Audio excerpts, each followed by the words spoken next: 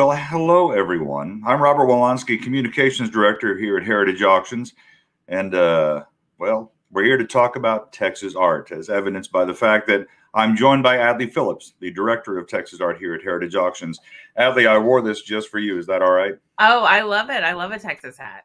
Well, I figured it was for Texas art, but I'll probably take it off. It was my dad's hat and a recent gift, so I thought it would be a shame not to show it off here for just a minute. Of course.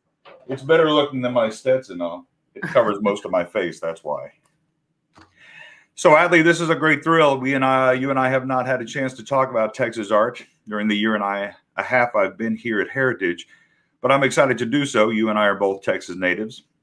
I was born in the great city of Dallas, where I'm currently sitting. You had the great fortune to be born in Fort Worth. See, I don't have that Dallas-Fort Worth rivalry. We live in a big, beautiful region, don't we?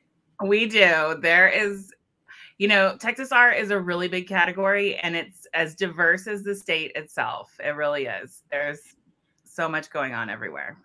Well, I'm very excited to have the opportunity here for the next hour or so to talk about the state of the Texas art market.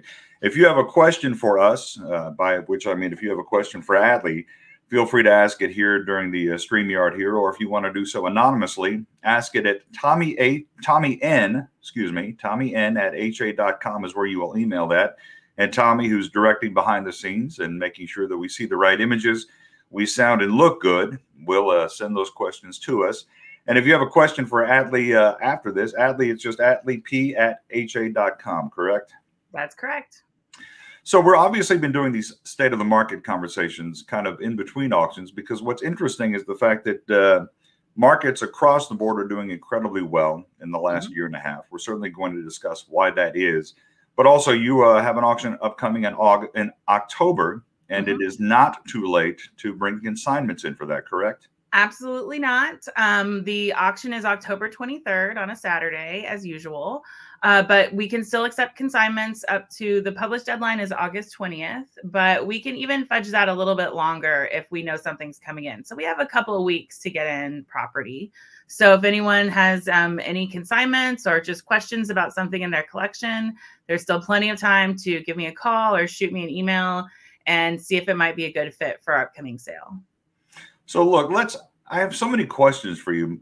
One of which is you grew up in a family of art gallery owners, correct? In Dallas and Fort Worth. So this is something you have been around your entire life. Certainly those of us born and raised in Texas have been around Texas art our entire lives, but this is something in which you have had a real interest in and love for most of your life. Yeah, no, I'm so lucky. I grew up in Fort Worth, and my grandparents have been friends with a number of the members of the Fort Worth Circle, which is a group of modernists, a lot like the Dallas Nine, who worked in the 30s and 40s and were very well known. And my father became an art dealer along with my mom, opened the Fort Worth Gallery and then Dutch Phillips and Company. And they represented a lot of those artists in the 70s and 80s. And my father helped really start this craze where, along with some other dealers and scholars around, where they were looking at the art from the mid-century. And this was in the 80s and 90s. And if you see behind me, I have a brother who was a member of the Fort Worth Circle and was my favorite artist growing up. And my father represented him at the gallery. I got to know him a little bit when I was younger. And so that was one reason why, even though I had never formally studied Texas art, I did have a background and I had enough art history training to teach myself. And so I got to Heritage and started wanting to promote and offer those artists. So one of the first pieces I sold at Heritage was called The Visitors, which was a brother. And it immediately set a world record for him. There are very rarely oil paintings by him that come to auction. And this is one. And this is an early work before he got really abstract, like the one you just saw behind me. And it was exciting. It was thrilling. We sold it for $35,000, which is a lot for a mid-century regional artist. And I got to feel close to my dad and my family and, do what I love. So that was sort of how I dove into my time at Heritage. And then, quickly started to educate myself about the breadth of Texas history and Texas art in the state, which is really quite considerable. Well, it's interesting because you mentioned the Dallas Nine. That's really how I began my love affair with Texas art.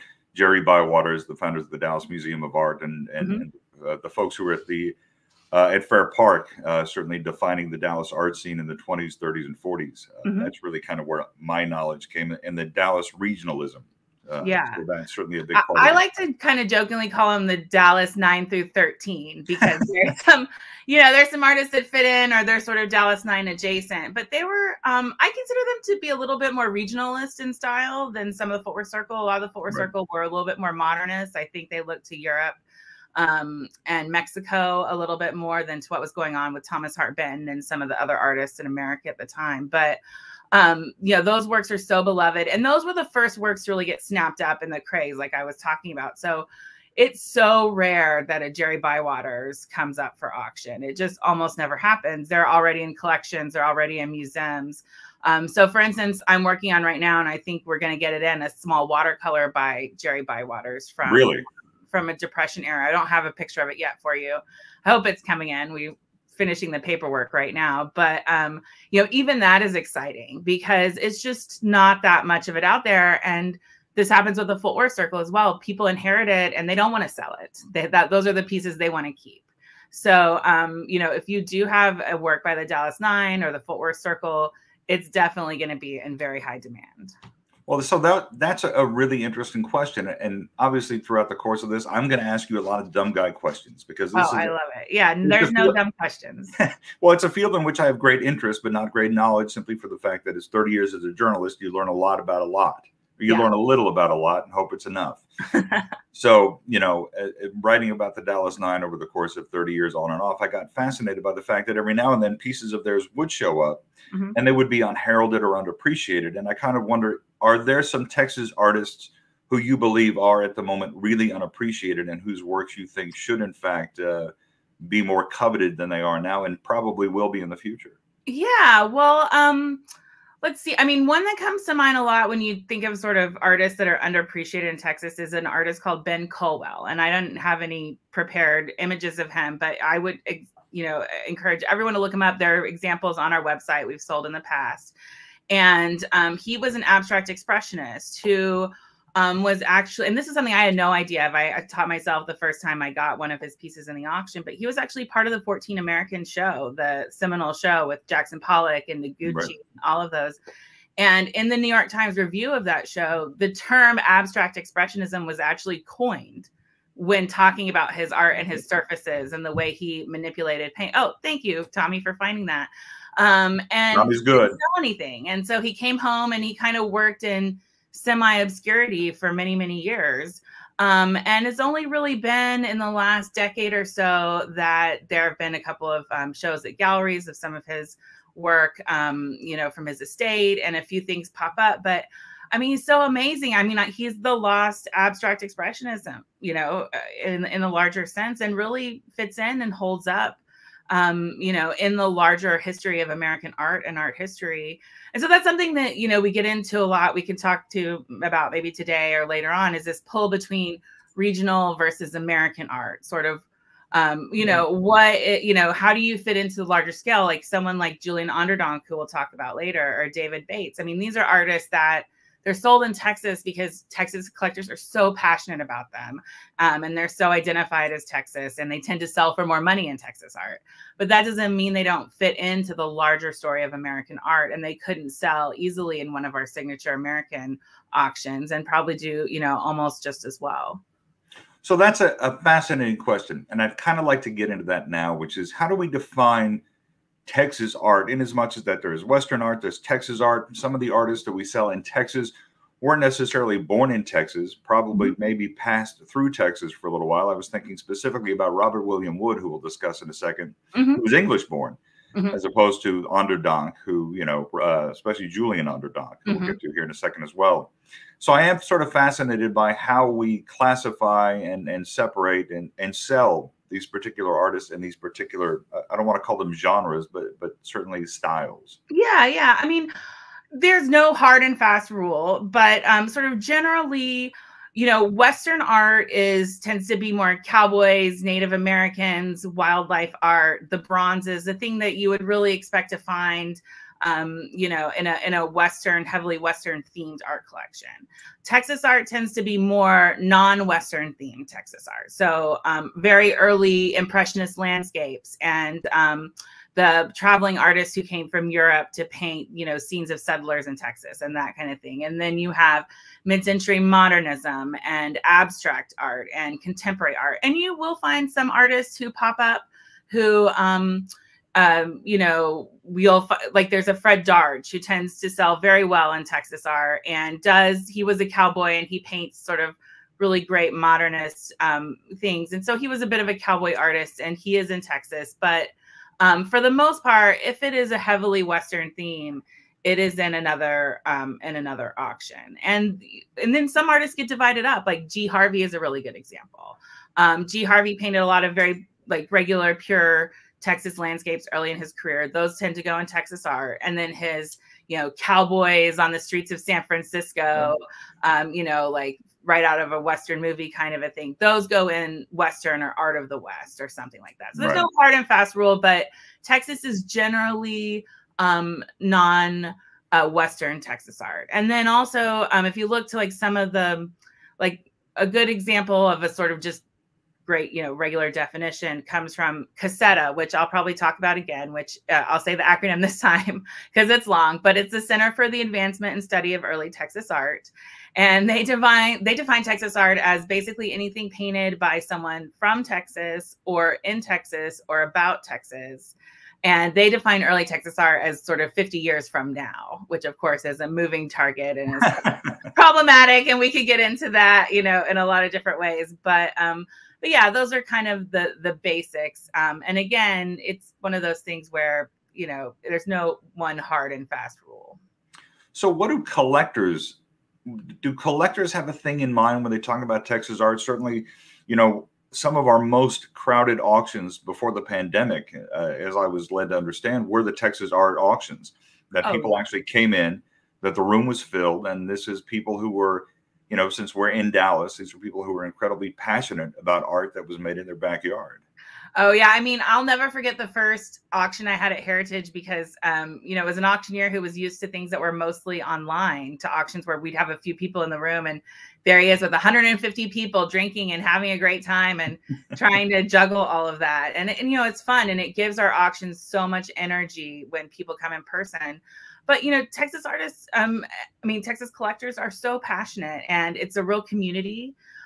We all know each other for the most part, and we enjoy spending time together, and we get together for events and conferences. I mean, that's what I say about Heritage is sort of an easy sell in so many ways, especially for your higher end Texas art, because you get the best of both worlds. We're a regional auction house. We know all the collectors. We are very plugged into the community. We have them come up from Houston, come up from San Antonio. Things are events, but then you also get the national, international reach of our website and our marketing capabilities. And you'll have people call me from New York and say, who's this guy, Julian Onderdonk, that's going crazy? You know, kind of a thing. And then I call up a Texas collector and I'm all, are you going to let them take this bluebonnet painting back to New York? And, you know, that kind of thing. So,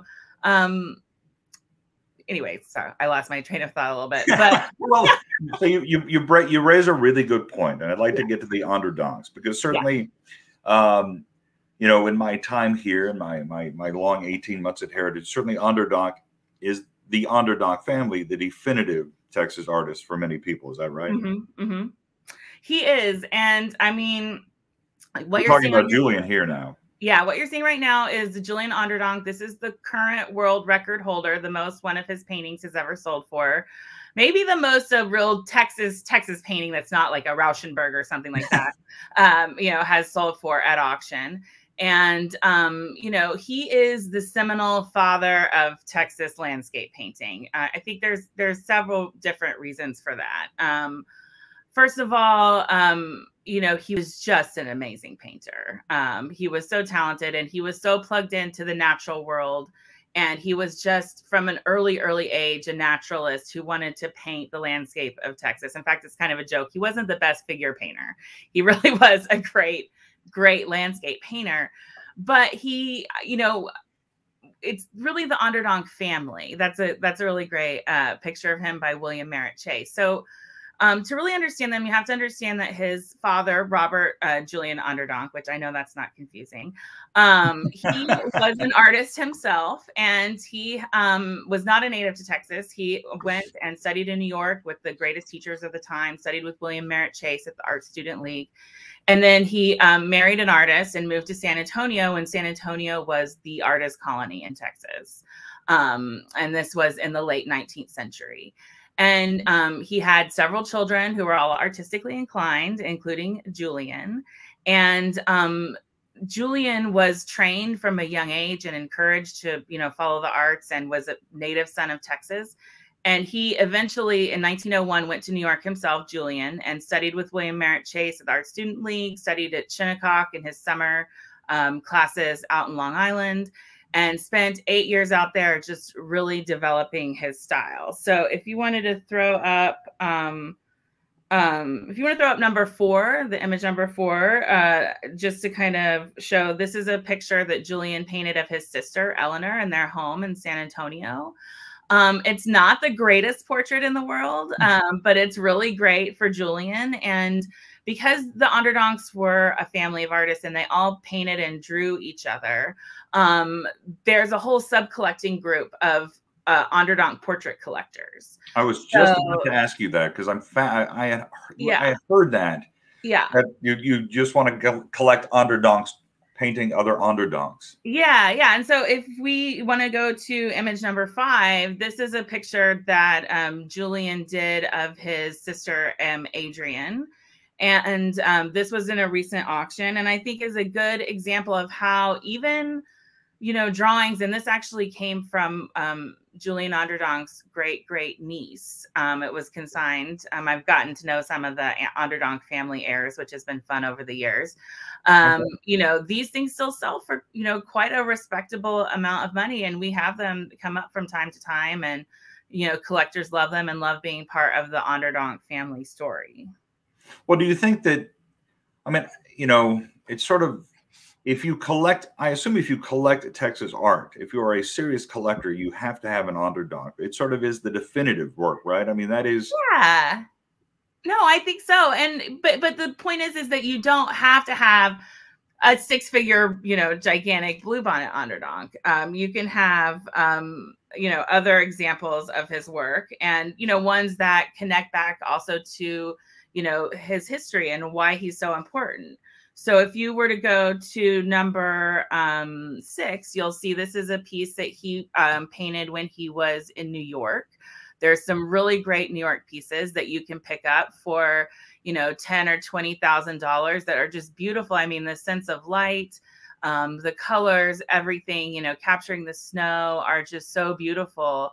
And, you can have an Onderdonk, a really special one, without, getting into the huge bucks. And another great example we have is the number 6, which is, I can't underestimate the importance of William Merritt Chase. He was the greatest American art teacher of his generation. He taught Marsden Hartley, Georgia O'Keeffe, everyone. And it really was important. Onderdonk was born in San Antonio, was born in Texas. He went to New York. He studied with the absolute best teachers in the world and came home and painted Texas passionately. So this is an example of his work where you can really see the influence of William Merritt Chase. You can see that figure in the background pulling your eye, and the path. And, this is just classic example of the influence that Chase had on Onderdonk, which was so amazing. And, again, works that you can pick up for, a pretty reasonable amount without completely breaking the bank. And we're always looking for these New York works. Do you find that you talk a lot about not breaking the bank, that these pieces are relatively affordable? We've seen some for $20,000, $30,000 over the course of just the last few minutes. Mm-hmm. I've always kind of wondered if something is labeled as Texas art, does that, as opposed to, say, American art or whatever we choose to describe it in auctions here, in categories here as well, does that, do folks who live in California or London or Hong Kong portray that value to be different because it is just Texas art? It is considered a regional work as opposed to an American work, when in fact Onderdonks, whether they're the Bluebonnet works or the Chase influence works, certainly could hold their own against anything we offer in American art. I mean, absolutely. I mean, I think that whenever you're dealing with a regional area of collecting, whether it be California or the south of France or Texas, you know, you're always going to come up against the sort of stigma of it being a regional work. And that's a lot of what we do, you know, really trying to educate people and really understand that these works can and will hold up against, you know, the best in other places. We're going to look at, you know, David Bates later, and you know, he's selling in New York and in Europe and everywhere. He could easily be in modern contemporary. It's just that Texas collectors are so passionate about him, and they so get into it, and they just go crazy bidding when we have him in Texas art. And he gets to be sort of the top star of Texas art. But, you know, that again is a great thing about heritage. And one thing that I think heritage really brings to the table with a category like Texas is, again, yes, it's part of the Texas sale that people come for, and they're there in person, and there's all this great energy, but also we're online. You can find us. We cross market our David Bates with modern and contemporary. We have ads. They see our ads. So, you know, just because it's in a Texas category, especially at heritage, doesn't mean that it's going to get, you know, pigeonholed as a regionalist painting, and it's going to get exposure across the board. So again, I know I'm just like plugging heritage, but it's great. It makes my job so easy as a category, because you know, your Texas art is the star of a show that is, you know, so popular and so beloved, but you're also getting all of the great, you know, heritage energy and marketing and everything behind it. So it's a really easy sell. I have a really great job at heritage. You know, I'm just kind of waiting here for you to make, you know, bring me your art and let me sell it. So Atlee, we all have really great jobs here at Heritage Auctions. So look, you know, I certainly understand when an underdog bluebonnets are synonymous with Texas. You don't grow up here without pulling over at the side of the road and taking 1,000 pictures with your parents when you're little, laying in a field of bluebonnets. So it doesn't surprise me that underdog bluebonnets are iconic and do sell very well. What is the best price you have seen for a non-bluebonnet? Okay, and this is actually, I love bluebonnets myself, but this is my favorite painting that I've ever sold by Onderdonk. And I just love it. I think this is still the record for a non-bluebonnet Onderdonk at auction. And it is amazing for so many reasons. I mean, the trees, the color, you can feel the heat. And boy, we can feel it right now, can't we? I mean, you can feel how hot it is in the summer. This painting looks like it feels outside. I know. And, you know, you have this articulation of the limestone and the cactus and everything. I mean, it's just so exquisite. The foreground, the middle ground, everything it's absolutely, you know, one of my favorites I ever sold. And it was kind of got overshadowed because it was in the same sale as that world record holder. You know, there are people who don't like bluebonnets. I mean, I'll tell you a secret, and I'm not down on people who like bluebonnets, but, and basically every painter's been trying to paint bluebonnets like Julian Onderdonk since Julian Onderdonk. But by the end of his life, Julian Onderdonk didn't like painting bluebonnets. He was over it, but he was always broke and needed the money, and people just went crazy for him. I mean, they're so beautiful. It's really hard, you know, not to be completely enthralled by them. Yeah, he definitely towards the end of his life was wanting to paint, you know, more of other things. And he just did such a great job that everyone's been trying to paint bluebonnets like that since. So what is the market? Because I'm fascinated by the whole Onderdonk market, because certainly Robert Julian, who's fascinated me even more than Julian, I'm not going to lie, because Robert actually had a school in Dallas, I believe at one point. He actually founded one of Dallas's very first art schools during his short time here, having come from San Antonio, whereas, you know, there was the art colony, but Dallas is where he came after that and tried to do in Dallas what had taken off in San Antonio. So for me, Robert Julian is sort of the alpha of all of this kind of discussion. Yeah, and there's not a lot of his work out there comparatively. I mean, he took some commissions, and there's some very important pieces like his Battle of the Alamo piece that's in the Capitol is absolutely stunning, and some other things. But he, you know, he was always working, teaching his kids. They were always broke. He was very involved with the art fairs in New York, and everything was all over the place. And he just didn't paint a ton of pieces. And we were really lucky. Recently, we just sold, I can't remember, let's see, what number is it? It is number 9. These are the tiles that I wrote about. Afternoon Walk. And so, he trained in sort of the English style. And this is a piece painted on porcelain when he was in Chicago, working for a porcelain tile painter. And it was really special because it's a big tile work, and it's really wonderfully done. You can see that William Merritt Chase influence in it as well. And really nothing like this had ever come up for auction. And it was a interesting prospect as well, because it's not a traditional painting. It's very heavy. It has to be installed, but it had been beautifully preserved. And I was a little nervous, because it's a delicate thing. But we did have a lot of really good interest, and it ended up selling for about $65,000, which was a world record for him. Right. I remember seeing this piece. In fact, I believe I wrote about it at the time because I was so enamored of it. I think that this is sort of one of those pieces that sort of spoke to me, in as much as that since it was Robert's, and since it was a tile, and since it sort of defined sort of what he was doing with his life at that period, I was fascinated by it. I'm working on a Robert Onderdonk for the upcoming auction too. That's a cute little genre scene. There's actually one that we sold a lot like it, called the Mexican Jacal. We sold a few years ago. And this isn't the piece that we have coming, but you can see this was a relatively small work. 7 by 9 inches, and ended up selling for $30,000. I think that's just your instincts are right on when you have an artist who is so well known, and that there are not tons of pieces out there.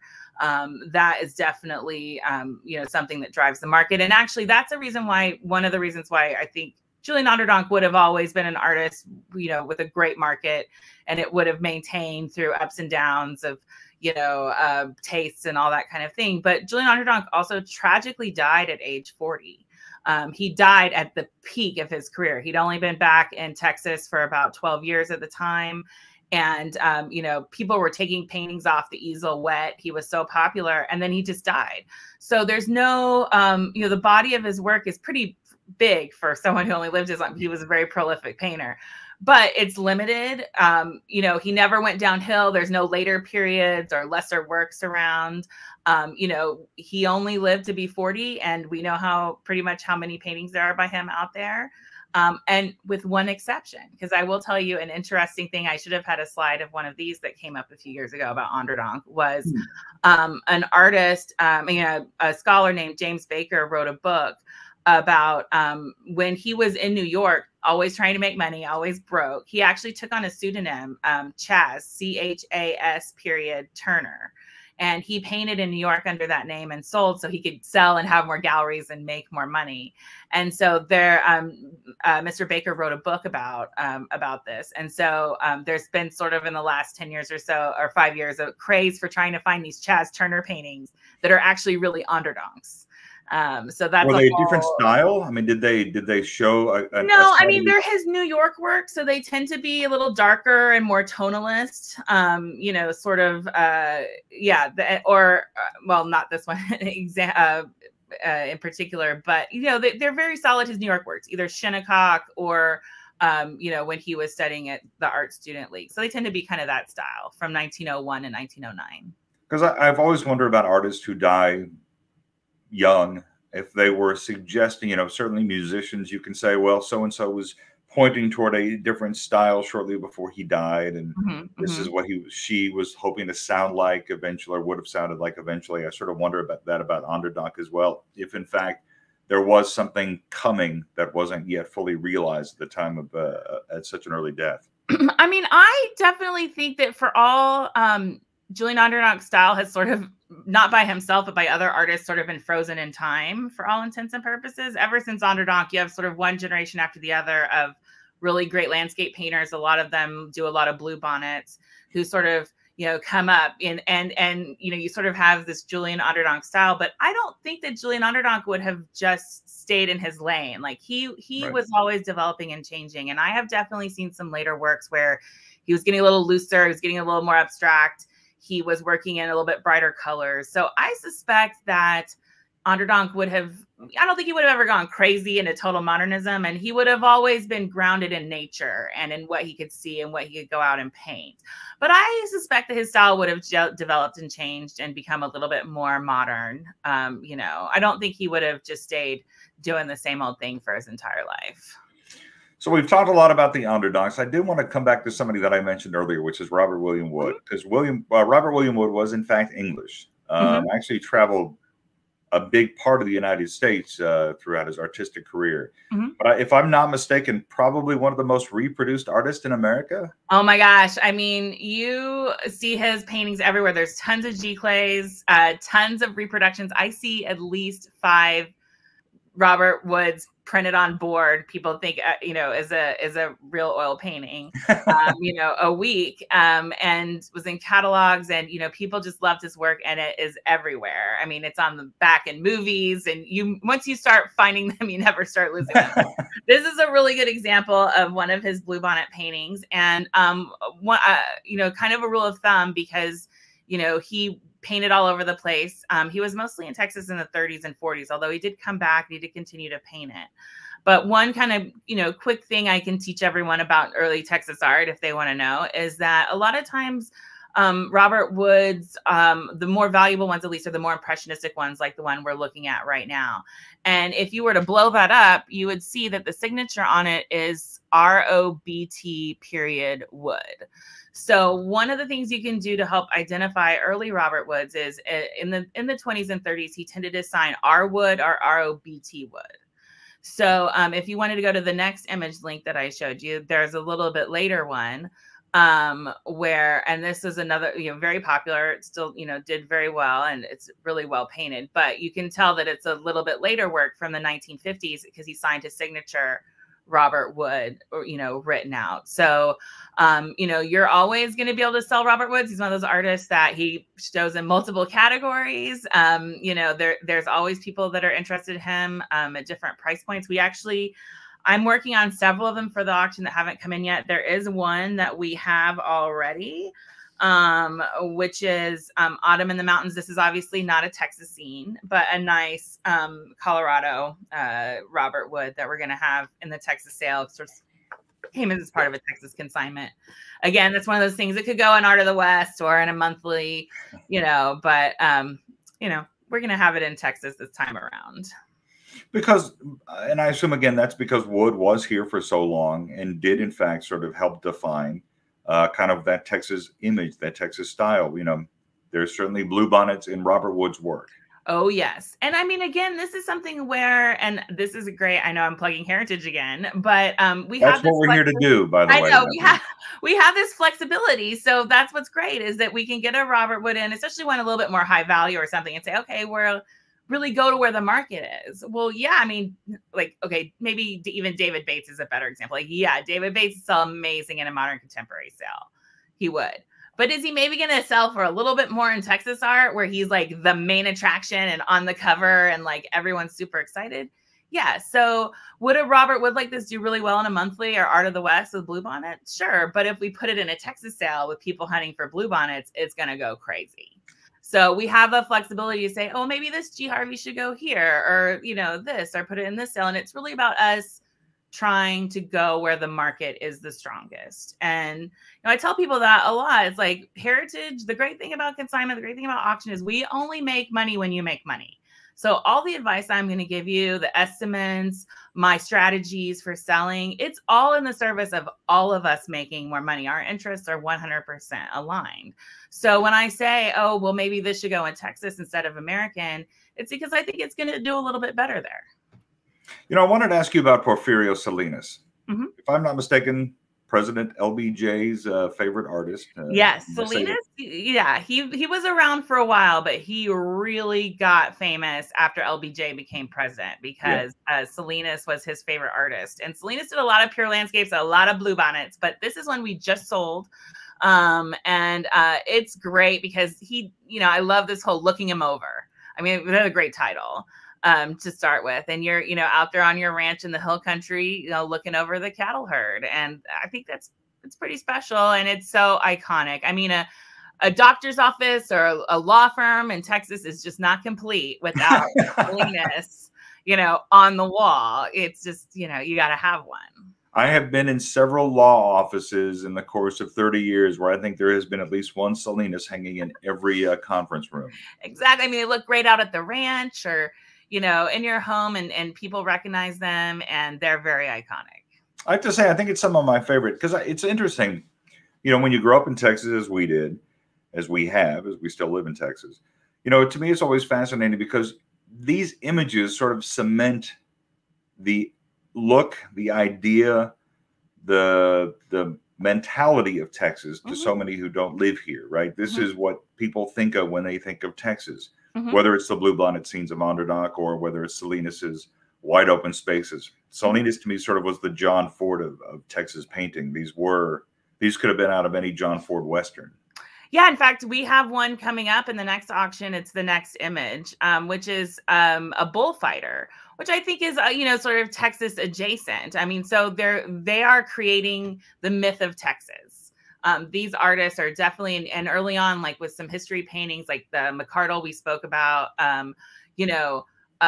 those were actively creating the myth of Texas, a lot of them intentionally, but also artists reveal the subtleties of Texas culture and the things that aren't always, at the, on the John Ford page. So here's an example of Salinas doing one of his sort of epic bullfighter paintings, which was a genre that you'll find around, especially down in San Antonio and areas like that were very popular. And this is coming up in our next auction. These aren't terribly expensive. They're $5,000 to $7,000 estimates. And I have to tell you, Atlee, that stuns me. Because that's a pretty iconic piece. I've seen that painting before. Certainly Salinas's bullfighting pieces are incredibly popular. The low estimate, I guess, on that really sort of surprises me.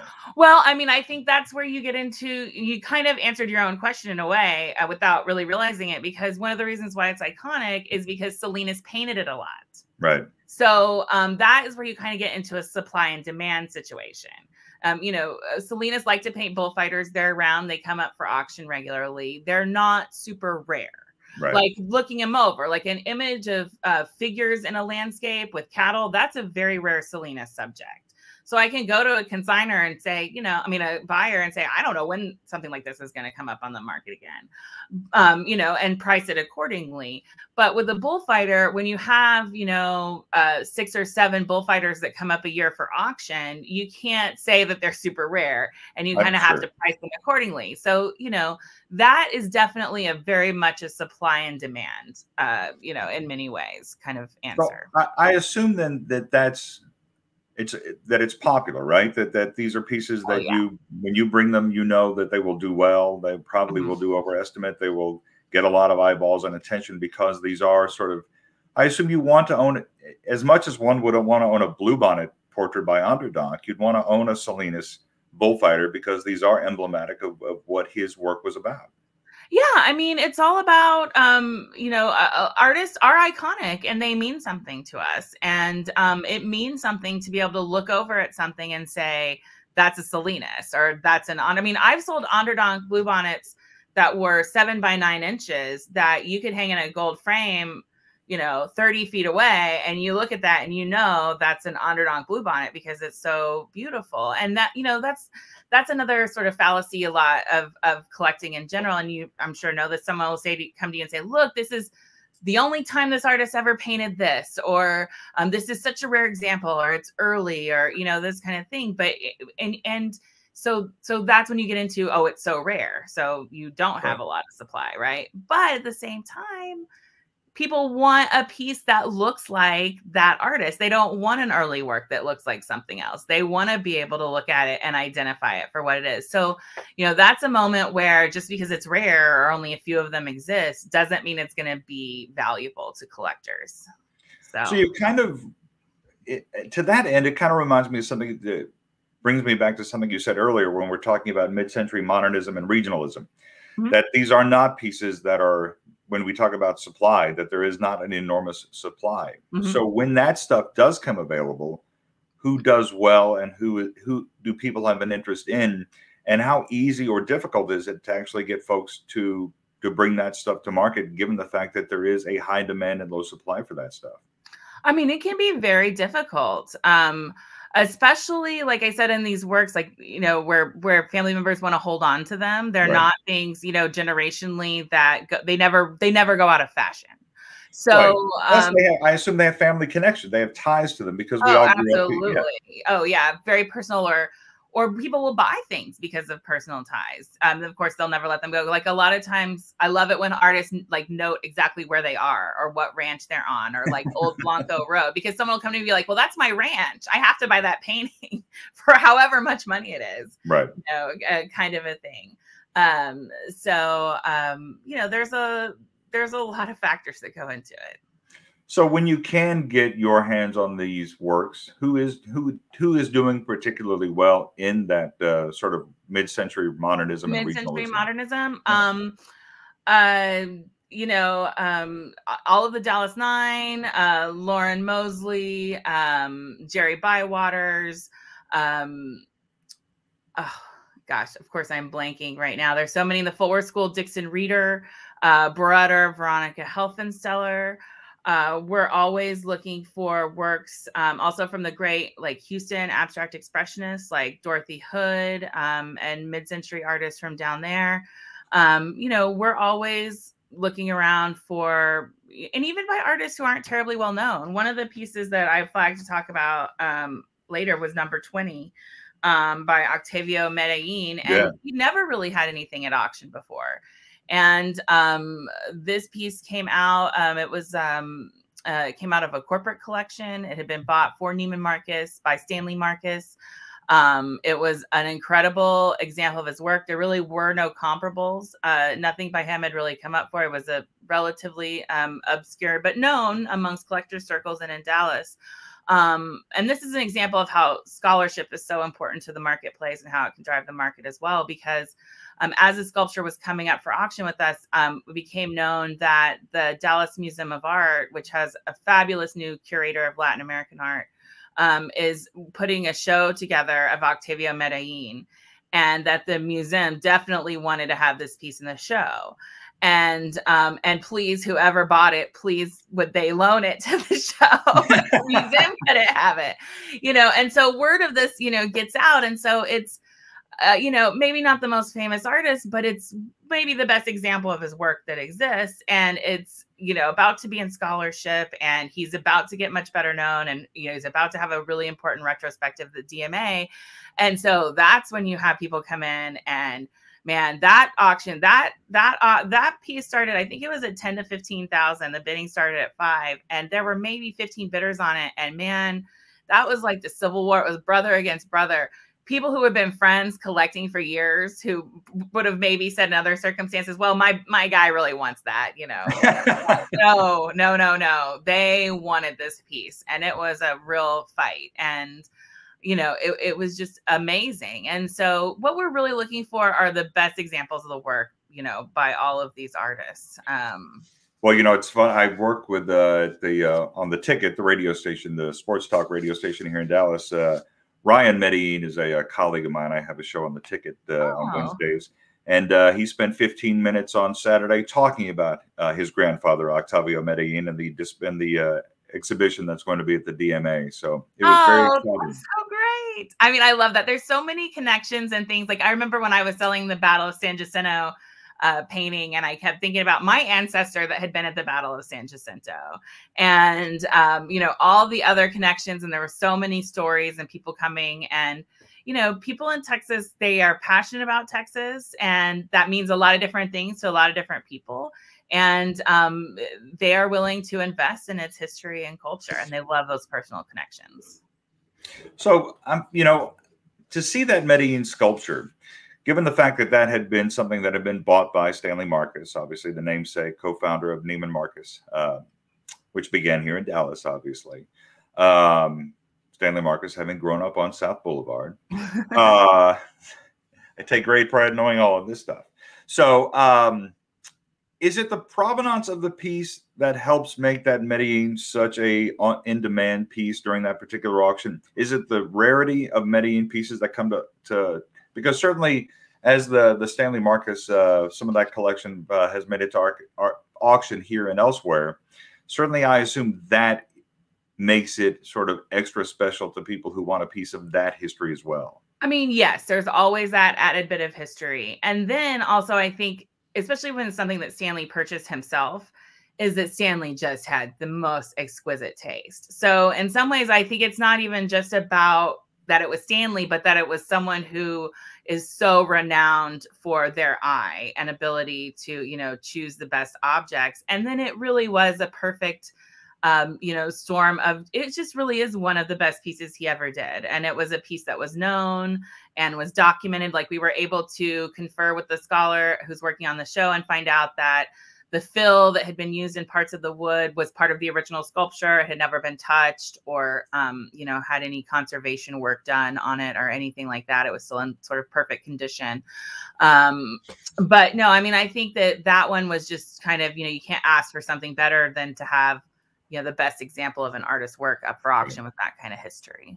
Is sculpture something that you handle often these days in Texas art? Not as much as I would like. I mean, a lot of sculpture is easier to live with than others. I don't have a picture. We do have a Jose Marola sculpture coming up in the auction. It's not photographed yet, but most of the collectors will know. We sold a lot of his work in the past. He is a great contemporary granite sculptor. We hold the world record for James Searle's sculpture as a contemporary artist. And, you know, sculpture can be hard to live with. Like, actually, I love some of the artists like James Searle's we've sold in the past. You know, some of these pieces that you see right here, like the disc, for example, hangs from the wall. I love doing the aerials and that kind of thing, because that allows you to have a three-dimensional piece in your space without it taking up a huge amount of space. But I'm a big advocate for three-dimensional art. In fact, I think we're probably going to wrap up here a little bit talking about David Bates. And he's an artist who's known for his three-dimensional and his two-dimensional works. And we actually have we might as well go ahead and throw it up, since, of course, I've talked our way through a lot of the time. Well, we cannot not talk about David Bates. I know, but I was going to bring up this piece 28 that we have coming up. The self-portrait it's hard to see in the photos, but it's actually a three-dimensional portrait. So the pieces along the nose and a lot of the areas, it's very hard to tell in this photo, but that's actually three-dimensional built out wood piece, which is great. And this is the kind of sculpture I love too, where it's sculpture, but you hang it on your wall. So it's not in the way. Your kids aren't going to trip over it. No one's going to poke out an eye, you know, or anything like that. But you get that three-dimensionality, you know, and you get to, you know, really experience that. Because if you just stick with two-dimensional art, you're really kind of missing out on something. Well, look, so David Bates, born and raised here, certainly the very definition of a Texas artist who actually got a great deal of acclaim very early on outside of Texas. And I always kind of wonder, you know, this is something that I experienced from years of writing about Dallas musicians, that you had to go to New York, you had to go to Los Angeles, you had to leave home to be acclaimed in your home. No, you know, you're not a hero in your hometown till you're beloved elsewhere. Was that Bates's case? I mean, I definitely think that, yes. I mean, part that he went to New York and was so successful there and was so successful in the larger context of American art is definitely important. And it helped. I think what it really did was help make Texas collectors feel comfortable spending the really big bucks, you know, because there's not a lot of contemporary art, you know, in Texas, especially by living working artists. What I mean by contemporary right now is like living working artists that are still selling retail that sell for that much money at auction. It's usually, you know, a little bit later down the line when they start blowing up. So I think that having success outside of Texas definitely helps people feel more comfortable writing that big check. You know, kind of a thing. And it is one of those unfortunate things. And, you know, there's some artists that, you know, have gotten famous in their, you know, hometown or whatever. But you're right. It's like I lived in New Orleans for a long time. And there is whereas a musician where you just, you know, until you make it somewhere else, you haven't really, you know, made it at home. Right. But, you know, again, David Bates has really managed to straddle that. And a lot like Heritage has, which he is this great national artist, but man, he has kept his roots in Texas and he's kept his collector base here and he stayed very grounded. I think that's helped him as an artist too. You know, he really stuck to his guns. He came up during a time where he was constantly being pressured to be more abstract and to do less figural work. And so you see this was a previous world record holder before we broke it one last year in the middle of the pandemic, by the way. But you can see, he's doing these figural works and he's putting, whole figures in them or whatever. And he's doing these works that are based on sea creatures like this. Right in the middle of the pandemic on September 26, 2020, we broke the world record for David Bates again. And sold this piece for $275,000. So, Bates is an artist who really stuck to his guns and, did what he, wanted to do. I think his floral still lifes are a really good example. I think I put one of those on the list as well, Purple Iris, which, or this is one we just sold in the auction, the Waterfall, which is very Marsden Hartley. And this was a big fight. This sold for about 5 times over its estimate. One thing that's great about this, and this is another sort of market perspective, is this painting is big, but it's not huge. This was in another painting with a really big David Bates, which of course size matters in price. The bigger something is, the more expensive it is in a lot of ways. But you definitely reach a point where it's so big that the number of people who have space for it shrinks. So, you sometimes have pieces that are a little bit smaller that will do even better because it's only 41 by 26 inches. And that is a reasonable size for your home. But there's another one on the list, which is the Purple Irises. It's number 23. And, the still life is a subject that is kind of somewhat out of fashion. It can be a little ho-hum, especially just flowers, nothing, super symbolic or whatever. But David Bates, I mean, he just was fearless and went in and put his own spin on things and does these still lifes that are just stunning. I mean, they're so graphic and gorgeous, the colors and the handling of the paint and everything. So I just commend him for sticking to his guns and pursuing his vision and doing what he wanted to do and doing it better than anyone else. I assume there will be David Bates in the October auction, correct? Yeah, the very special portrait that we showed a minute ago will be in there, and we also already have another work called Pensacola, which is part of his truck series. Which there's several of them that have been up for auction, so they're not super rare. So they're selling reasonably $30,000, $35,000, $40,000, $45,000, but they're super fun and they have so much personality. And we're super excited to have it in the sale in October. But I think that portrait is also very, very, very special that we have coming up. I must be honest, a truck painting in 2021 is as iconic as a bluebonnet painting. I think it is too. Exactly. And that's what we're all looking for. These, iconic pieces that we really connect to personally. I mean, there's a lot of people who write about, what are the next generation of collectors looking for? I'm trying to anticipate where the styles are going to be and all that kind of thing. But a lot of people my age, we really want to feel, and in all ages, we want to feel personal connections to things. So we want something that is beautiful. And I personally love an object that just as itself is, really stunning. But we also, I think especially something we want to look at every day. We want to look at it and feel something and remember something. And we want to live with that. And so that's when art is at its best, when it's, enriching our lives that way. So I assume that's in part why we think that Texas art is one of the categories that thrived even in the midst of a tumultuous 2020, is that there was some connection with or some hope to reconnect with something that we have a personal affection for or affiliation to, right? That's why we discussed nostalgia being a big fueling factor in the last year in terms of success, is that people wanted to sort of climb back into that which made them comfortable. If you're in Texas, these particular pieces sort of bring you back home without ever having to walk out your door. Exactly. Yeah, no. And I mean, I think a lot of it is just like people wanting to curate the personal experience of their space.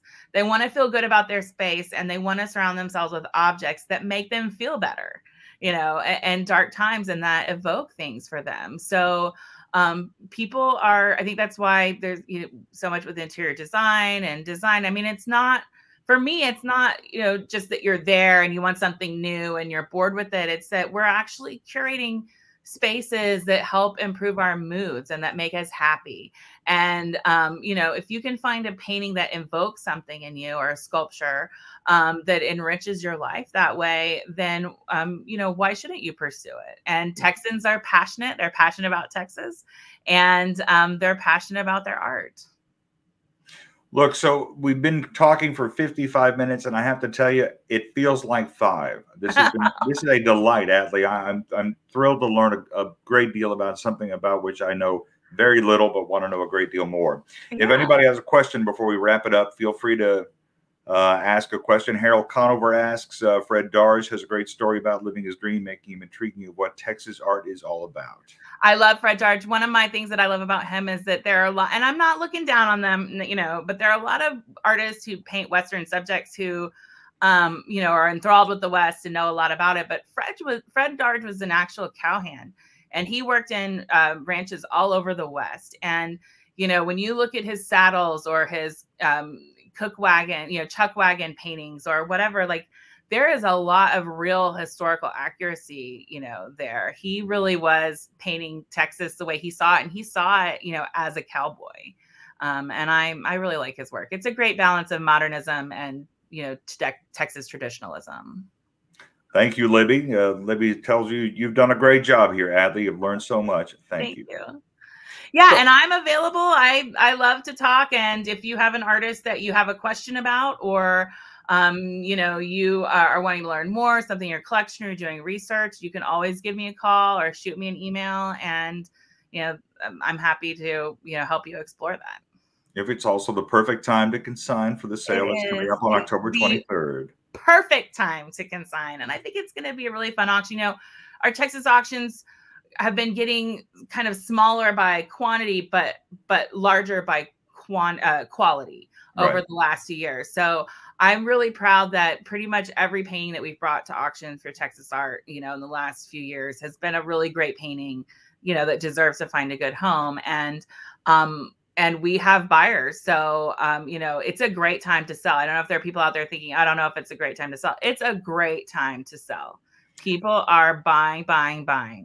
Before we wrap up, and I'm going to let you go in here in just a minute, but I did want to ask you one quick question, which is there a holy grail artist for you, a white whale, somebody who you've been trying to get a piece into an auction, but simply has not been available for whatever reason? For a long time, it was Jose Arpa. I really wanted to have a great Jose Arpa. He was he's a Spanish-Mexican Texas artist in the 20s and 30s. Painted, just a beautiful painter, handling paint. And I've actually been very lucky to have some of his works in the last few years. I think that probably the holiest of holy grails would be a Theodore Gentil. I don't even think we have any examples of his work. He is probably the earliest Texas artist. He was a German artist who came over in the early and mid 19th century and painted Texas with the earliest waves of settlers. And those are the ones that are known. They're all certain places, but really, I just want to see the best example by whatever artist it is. So that's what I'm always waiting for. Oh, and I'll throw in one more. One of my favorite Texas paintings, and I've never sold one of her paintings at Heritage. I don't think we've ever sold one. They're so rare. Is Ruth Pershing Uhler, Uhler, who is an amazing modernist and is in some of the most important Texas collections. But her work is so rare, we almost never come across it. So if anyone is sitting out there on a Ruth Pershing Uhler, please give me a call immediately. But you said we do have that one in the far right up there. Sorry. But yeah, that's a great example of her work where you've got, she's got a sort of Georgia O'Keeffe thing going on. Yeah, that's stunning. Really great. So I'm always looking for her stuff. But you did say that in October, it sounds like we have a Jerry Bywaters. Yeah, we have a little Jerry Bywaters thing. We have a Jose Morales sculpture. We have an Onderdonk, which I actually just realized that I didn't show you the Onderdonk that was coming up in the auction, which is definitely my bad. It's number 10. So let's get that up there before we go. I actually had someone drop off some other Onderdonks today that we didn't make it in. But this image, sorry, not number 10. It is number 12. This is in the Mesquite brush, Southwest Texas, 1915. So this is a really beautiful, and Underdog painted a lot in the Hill Country, not as much in South Texas. So this is a little bit rare. We have a really reasonable estimate on it of, I think 30 to 50,000. And it is just like, you know, the one we were looking at earlier, his articulation of branches and cacti and, you know, the land, the actual physical land of Texas is just unprecedented. So we're really excited to have this in the October auction. Well, Atlee, this has been a true delight. I'm really, really glad we got a chance to do this. And if you have questions for Atlee, you have her email address, atleep@ha.com. That's also the best way to inquire about consignments or things that are in the upcoming auction. We'll do this again shortly because I have many questions for you that we didn't get to here.